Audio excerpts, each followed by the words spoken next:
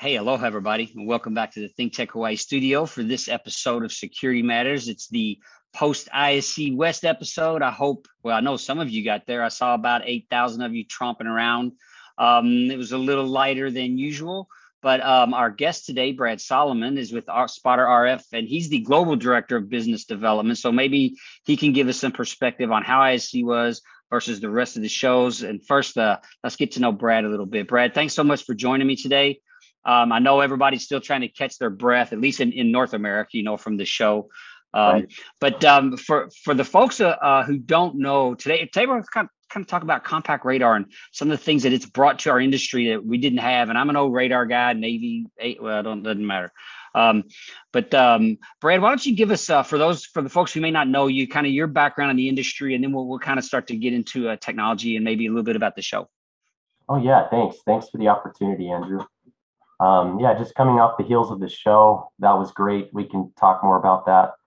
My background, a lot of you may know me, a lot of you probably don't, but I have been with Spotter RF for 10 years now. Spotter being an 11-year-old company, I came in right at the beginning there. And it was my first real career job right out of college. I started interning for Spotter RF. I did an undergraduate in integrated engineering and then a master's in mechanical engineering with a big emphasis in acoustics. And so oddly enough, that relates very well to radar, and they pulled me in as an engineer on the design side. So I ended up finding this little startup company and decided to stay with that and stick with that. I just saw that they had something very, very unique. And it's ironic because I came from a small town in Southern Nevada where security wasn't an issue. Nobody locked their doors. Cars, your keys are just left on the car seat, and you just don't really think about those kind of things. But now we're in this world where everything is revolving around security. So I really like where I ended up. I evolved into more customer-facing roles as time moved on at Spotter RF, and as we grew. Even 6-7 years ago, all of our guys worked out of the Orem, Utah main headquarter office. And so since then, though, we have expanded, and I think about 60% of our workforce is actually outside of the main headquarters at this point. We do have a global footprint, and I've been able to just leverage all of the contacts within the industry and learn about security. For me, being an engineer, engineers like problem solving, and this industry just drew me in. And you can, there's a million problems, and there's a million ways to solve a problem. And that's kind of where I get my joy out of everything, is helping people solve problems, specifically just preventing harm in the industry. That's a little bit of my background. I love that. I love it. I think so many people fall into our industry, kind of like you said, you come out of engineering background, like, whoa, what's this startup doing? This looks unique. But at the end of the day, you realize, wow, we're protecting property, we're saving lives. So it gives us this sort of, I think there's an advantage to being in technology in our industry that some of the other industries really don't get to, not necessarily rest on their laurels. We always know we could do more, but every day at the end of the day, we know those solutions that we put out there are still working to do that job that we all are passionate about, protecting people. So I'm, for one, glad you found our industry, sir. The young engineering folks are getting swapped up by the Amazons and Microsofts and Googles of the world. So I'm so glad you're here. Thank you for joining us in our industry. Let's real quick just talk a little bit about ISC West. So talk about how the show was for you, and maybe as looking at global biz dev, kind of maybe compare, contrast that for our audience for what's going on in the rest of the world. Maybe even, I don't know how much has been done this year, but maybe what you folks are looking to accomplish later on this year, where the world is opening up, and if it is, I'm stuck on a little island, so I don't see much of it. Yeah, no. Well, ISC West was a big question mark going into it, right? I think for a lot of people, and for us as well. You saw a bunch of the big name vendors pulling out, and you didn't have a lot of commitment from attendees, so it was kind of a big question mark. But what we saw, and I think most of the vendors that we were there with experienced the same thing. The people that did come, lower traffic but high quality. They came with a mission in mind, They came with something they were trying to solve and sought out those vendors that were there. And we were hoping that, hey, with a few less of the bigger vendors, we'd get a lot more traffic than typical, and they'd get around to us. I think that definitely happened. We didn't have maybe the third day was slow, but that's typical for ISC West. I don't think we were complaining though. It was good to get out and just see people, right? Interface with some people that had been shut in for a while that I hadn't seen for 2 years, year and a half, other than on a phone call or a Zoom call. So that was really great. Everybody had to cut their hair and get out there and put on their pants and go actually to work, right? So that was great. And I think for us, at least for Spotter, we haven't really seen many global shows that at least that we have participated in the past 18 months. Nothing of note. This has been the largest one since the pandemic that we've participated in and actually seen some turnout. And you're right. I think there was 9,000 attendees, probably 25%, 30% of what they typically get. But you had to have the first introductory show in my mind that gets people back on their feet and a sense of, hey, we can do this again. And wow, I think we forgot a lot of the value of that in person, right? Being there, standing, talking to them, and hearing the issues they're dealing with, hearing the successes they're having, hearing the new problems up and coming. Right there in person makes all the difference in the world. So I was extremely excited about the show. It was really good for us. I think the next big show that we're eyeing that everybody probably knows about is the GSX one coming up in here in September.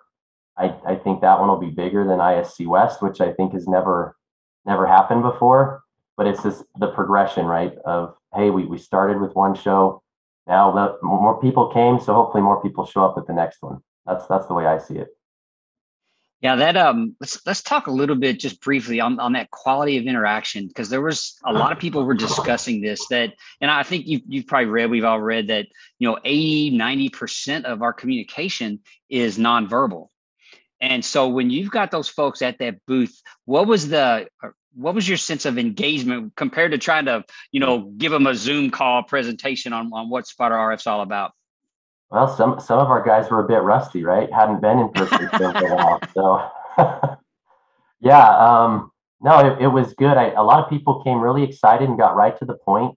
Say, hey, I've been meaning to get to you guys. I wanted to get to you last year. Of course, the show was canceled. So we had a number of new engagements, and then for us too, that show in particular, we're based in the West in Utah. Vegas is a 4 or 5 hour drive for us. We have a lot of customers around the region in there, and we were happy to just engage with those existing customers, see what they're doing these days, and hear about some upcoming projects that they're working on. So engagement was great. You get those follow-on customers and you get those new customers, and meeting someone in person is always worth the wait. Yeah, 100%. So I just have to ask about the budget real quick, since you have that director of global biz dev there. What was it like to get a budget? When we saw the big guys pulling out, I mean, was it a difficult discussion? Was it a metrics based? Kind of give us, if you could peel that layer back for those of us who don't have to have those discussions. No, that was very interesting, right? Because we always try to track, what's the ROI of any event or any marketing expenditure, right? Are we going to get the exposure we need, meet the right people that we need? It obviously, for us, it was the same spend as it would have been in 2020, and less traffic. So in that sense, it was less of a return for us. But at the same time, I always look at it to, what else could we have done in that week and spent that would have done something better for us? Could we have met that many people in a week's period of time in person and engaged with them at that level? Had we done something else? And that's where I think for us, the decision was pretty easy. I think we were committed to go when we wanted to get back to a show. We wanted to get back with those people. And we're not, we don't have $1 million booth like, the Honeywells, the Bosches, and the big guys. And so a little bit easier for us, still an expense, but definitely worth it from my perspective. Right on. Well, I'm glad it was a success. A lot of people just said that the quality of the meetings and themselves made it well worth it. And I've had a few interactions with some of the big guys who just sent a team, didn't have a booth, and they a lot of people use Leo Dessa's lounge, you know, to go up there and kind of hang out and have meetings and things like that. So that was a nice addition. I think there's a lot of ways to conduct business, but the hunger to get back together was there. And then, and having been around this for a decade, you've probably built quite a few relationships with our industry players. Was there anyone missing, any folks or anything that you think that, you know, struck you like, wow, I'm surprised not to see these folks here or that group here or something like that? Oh yeah, I think there was one, you know, if you look at the major video management systems and camera providers, there was one or two at the event, you know, three or four missing. Now I know a lot of the sales guys that we work with within those companies came and they buddied up with us, and that was actually quite successful. So I'd be fine. I'd be fine if they continue not to come and we just get their sales guys within, you know, working with us on a lot of these discussions and conversations. I like you said, you learn to work with a lot of different companies and people over the years, and you know, Spotter RF is just a piece of the puzzle when it comes to solving the security problems that people deal with.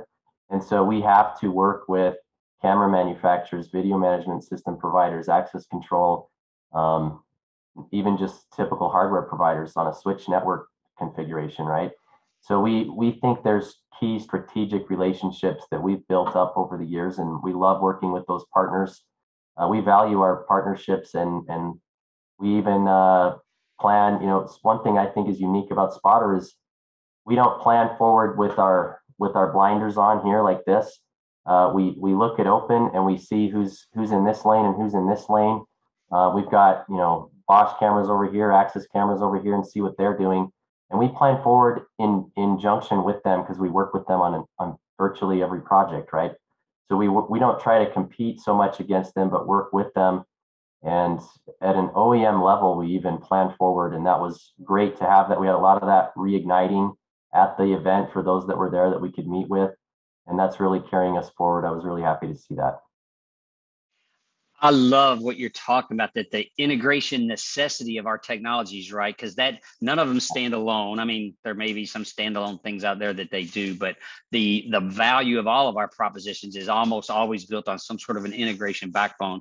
And the fact that you bring that up, that the looking forward with our partners, I love it that they're in your booth. I think that's the best thing of all. Like, yeah, bring you and your customers, just come on over and hang out. That's great. But that being that component and being willing to partner, I love that piece. I just think it's super valuable, and it talks to what I think excites us all when we get together, because we talk, hey man, I got this customer with a problem. What do you think we can do about this? And then typically at your level, maybe you know of another application that's going on similar to that, so you can borrow. And it gets us to quicker sorts of solutions, you know, when we're working together. And you know, it's an integrator's industry, in my opinion. So I love it that was working out for you folks at the show. Well, we've got to get into the technology of Spotter RF, and we're about halfway through. So I got to pay some bills. We'll take a 1-minute break, and we will be right back with Brad Solomon. So hang tight.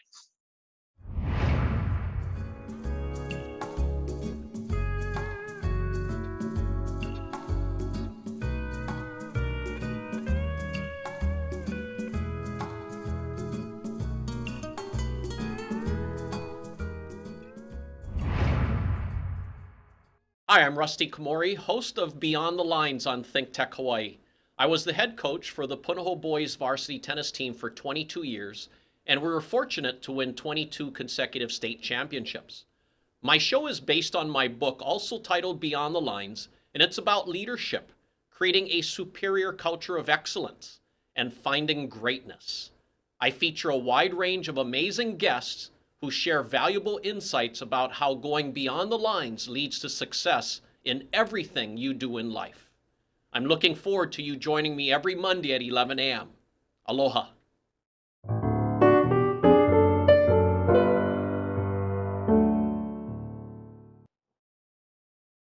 Hey, aloha, and welcome back to Security Matters. We're talking with Brad Solomon here today, Global Security Director of Spotter RF. And if you haven't played with radar technology, there is a lot of power there that a lot of people aren't familiar with. But if you've got some space to cover, you need to get engaged with these types of solutions. And Spotter RF's been around a long time. Brad's been with them for a decade, coming out of engineering school. So Brad, Take us through, like, let's talk about some capabilities first to give people an idea of what's possible with Spotter. What did radar bring to our industry? Things that we really just couldn't do, a decade ago, even it's not been that long ago. Let's put it that way. Well, no, that's a great question. And really, a decade ago, there was not a lot of options for radar commercially. There wasn't an option. We kind of forged that path, and we brought the technology of radar and made it accessible to the market. As you know, you mentioned earlier, you're a radar guy from back in your days, but those were big military, engineer required type systems, very expensive. 10 years ago, you did have some, FLIR made some radars that were standalone type systems, but all of them had that military government slant and bent to them. And it wasn't an option. So, we dealt with 10 years ago, your options were some kind of fence disturbance, fiber on the fence, video analytics, and really that's it, and physical barriers to intrusion. You didn't have radar. So what Spotter did, we brought a lot of things first to the market. We were the first IP-based radar. And so right as our owner was deciding how to launch this, IP had just sort of taken root, and there was still a lot of analog, but in terms of radar, everything was analog serial, right? So nothing available. And so we went IP, which was weird and not, we were engaging with other radar companies and they didn't understand why we were doing that, but obviously that was the way to go. So first IP, and then we were doing all the processing at the edge. Now that was unheard of in terms of radar. And then we packaged it into this little, hopefully that'll come through on the screen here, but this little textbook size box, right? So looks kind of like a Wi-Fi antenna, and you package radar technology in there. You do all the processing in the unit at the edge there, IPs, and you plug it into a PoE switch, and now you've got radar data. I can detect and track you a kilometer away if I need to. That's a little bit less of a common of an application, but the idea that I can cover a wide space and I can basically plot you on a map like you're holding a GPS tracker for me as you approach my site or walk through my site. There's a lot of information I can get from that and use just for situational awareness, and I can expand beyond the typical, fence perimeter. As we know, there's been events for us. One of the milestone marking events that was tragic in the U.S. was the Metcalf substation incident. I think it was in 2013. But in that case, they shut down the entire substation without ever getting within 50 feet of the perimeter of the fence. And so it really kind of made people think differently about how they need to look at security. And that's great. I can put up my fence systems, and we need that, and that's wonderful. But we also need other protections, right? And so Spotter comes into the game, and you're seeing the industry sort of validate that, just one from the fact that I'm still here, and Spotter has gone more global. But you also are seeing other radars in the market space that weren't there as well, and from big name vendors. Big camera almost every major camera company now is offering some flavor of radar technology to bring to the table.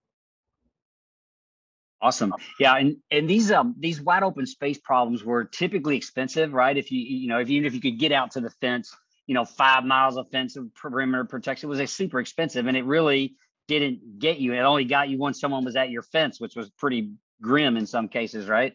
So the ability to look beyond that, we've always had the race the response sort of problem, right? And being able to get out there and look at what's coming at your perimeter is super important.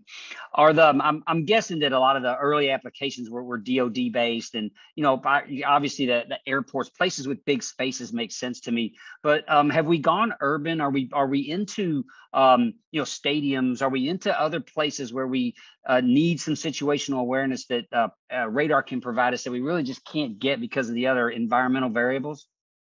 Well, I love that you asked that question, because a lot of people don't know a lot about radar still, and the ones that do, they may still think, okay, when I have 5 kilometers, I'll talk to the radar guys.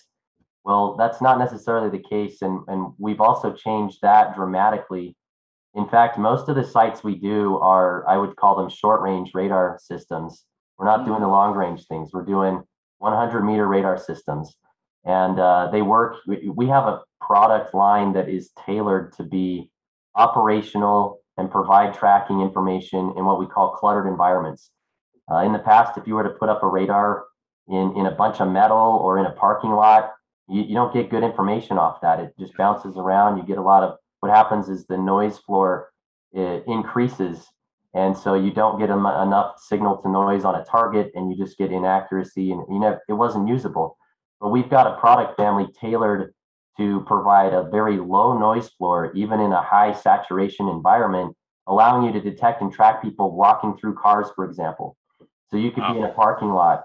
You mentioned airports, and you'd actually think, okay, yeah, big runways. Well, that's not typically what they actually cover with Spotter RF. They'll put it in critical areas where people aren't supposed to be, nothing's supposed to be there. Parking lots, economy lots, where there's a lot of activity going on, but they want to get a good feel for where the ins and outs are, who's loitering around in there. And then in substations, man, that's one of our greatest verticals. I think we provide a huge amount of value there. And in most of them, believe it or not, they're not looking too much beyond the perimeter. It's really, the radars are tracking all of that interstitial space. That it could be a 500-meter by 500-meter substation. And if you want to go outside the perimeter, that's great. We'll do that all day long. And we're probably the best ones out there that can do that. But also, once they breach the fence, a lot of these big sites that are remote, they don't have a 5-minute response from police or anything. And so by the time the police are getting there, they've wandered around for 10 minutes inside the sub, and you need to know where they are. You need to know how to engage maybe some lighting on a particular building or a talk-down speaker to address that individual, to get them to stop what they're doing, or they're going to cause harm to the site, shut it down, or whatever their intention is.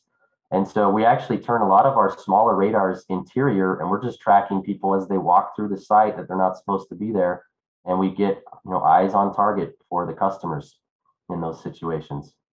That's incredible resolution. So I wasn't aware that that you're getting sort of that level of detail. My radar, when it was dusty in the Middle East in the sky, like all of a sudden we couldn't see anything. But it was from the 40s or whatever. I'll give the Navy a break on that one.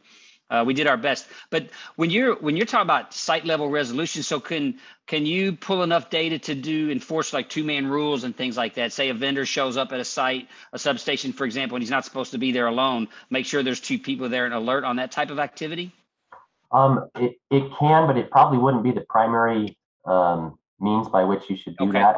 If you and I are walking together, we have about a 1-meter resolution on the system. Okay. So if we're right together, we're going to look like one blob. But that's where, when I was mentioning our camera partners, we do very tricky things with them where we can put that camera on target. They can run an analytic. One of our big pushes this past year during the pandemic has just been to use camera technology and analytics in another layer of validation. So if Spotter picks up a target and we assess it to be a human based on a radar analytic, that's great and wonderful. However, is it a man, a woman? Do they have a blue shirt or red shirt? Beard, no beard? Gun, no gun? Radar can't provide that level of information, right? So that's information that you need. And so when we cue the camera onto target, we can also run a secondary analytic that might classify it also as human. And now you've got dual verification on those intrusions. And the camera's on target following it. It's not reliant on video tracking. It's radar based, which is going to be more reliable. So as he's walking through, or they are walking through the site, the camera's actually following him the entire time they're there.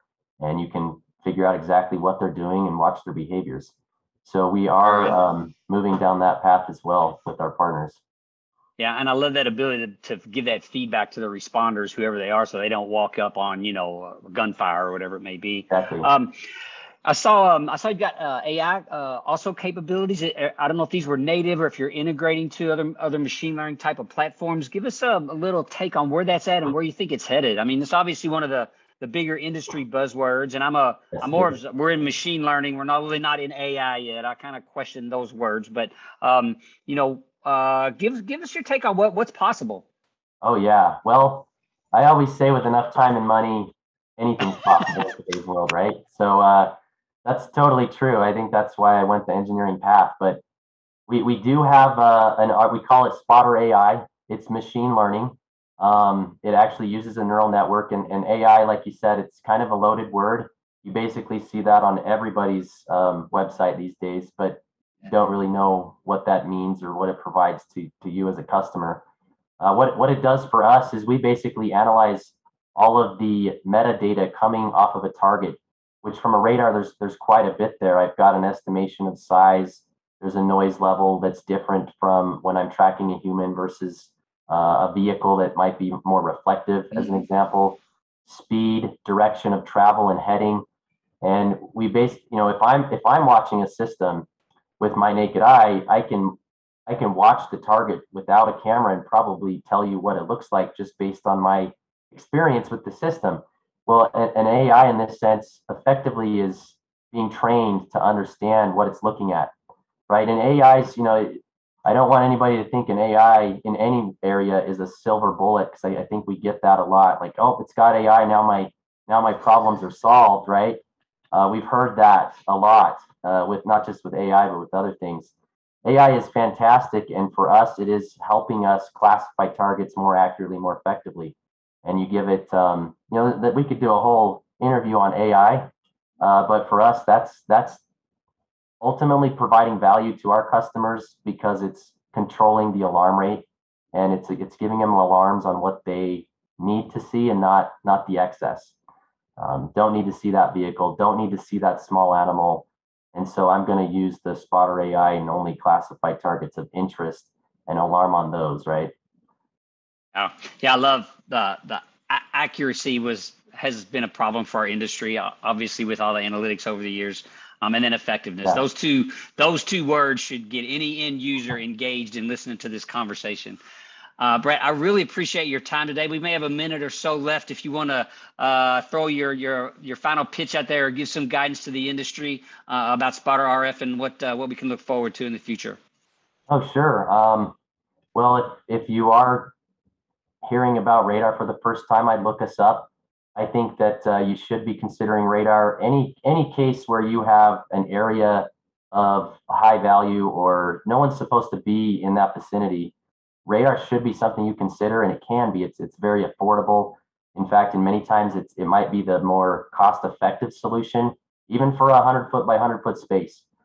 We don't have to just be used in large, wide areas. That's the more obvious one. But I'd be happy to show and demonstrate anything we can do. Our capabilities are show and tellable. When traveling was going on, we'd show up at your door and just show you right there in the parking lot what we can do. We can do that now on Zoom just as easily, and we're open to either way you prefer to see it these days. Awesome. Thank you so much, folks. Get out there and get engaged with this radar detection. It's small, it's compact, a lot of intelligence there, a lot of ways to get engaged. Brad will make it easy for you. Give him a shout. Brad, I really appreciate your time today. Best of luck to you folks the rest of this year. I hope to see you guys at some of the shows. Definitely see you at GSX, if not sooner. Take care of yourself. Aloha, everybody. My